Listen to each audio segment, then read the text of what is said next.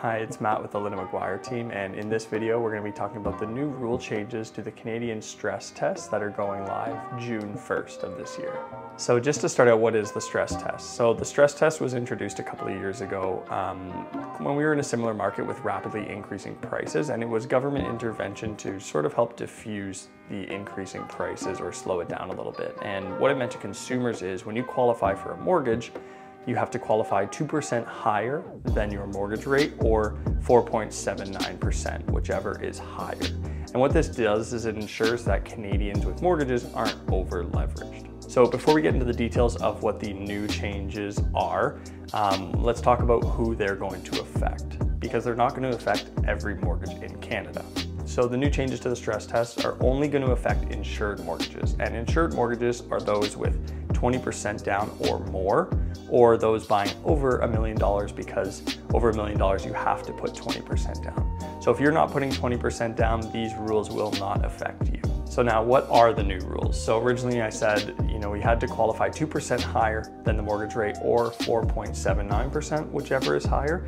And the new rules, you have to qualify at 2% higher than your mortgage rate or 5.25%, whichever is higher. So that's 50 basis points higher than the original stress test.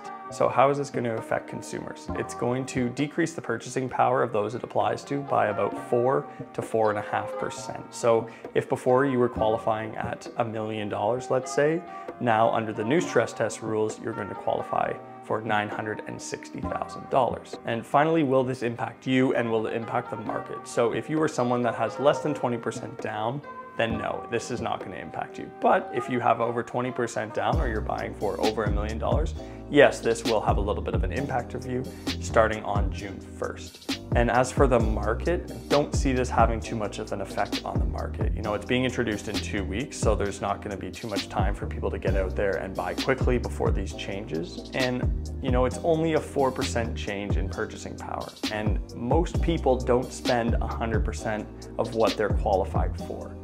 Most people spend about 90% of what they're qualified for. So, you're qualified for $1 million, but you're spending $900,000 on a home. The new stress test will not have an effect on you. And ultimately, I don't think it will have too much of an effect on the market. And finally, the government said they plan to revisit these regulations on a yearly basis to ensure they are, correct for what their goal is.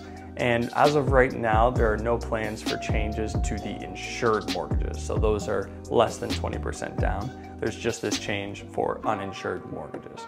So that's it for this video. If you enjoyed the content and you'd like to see more like it, feel free to give us a like or subscribe. And that's it for today. We'll talk to you soon. See ya.